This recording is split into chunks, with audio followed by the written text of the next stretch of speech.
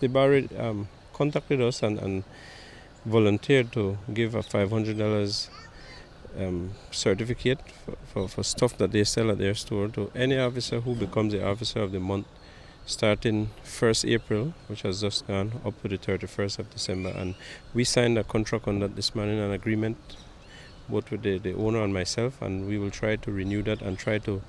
create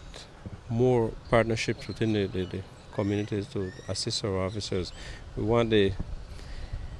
idea of corruption, just to speak of it, it's bad, and police abuse, we want those to go away, but we have to do our part to help our officers to do well with what they have, and we have to try to assist them in any way, and the public is very, very supportive at the moment, and we want to piggyback on that so that officers have full benefits.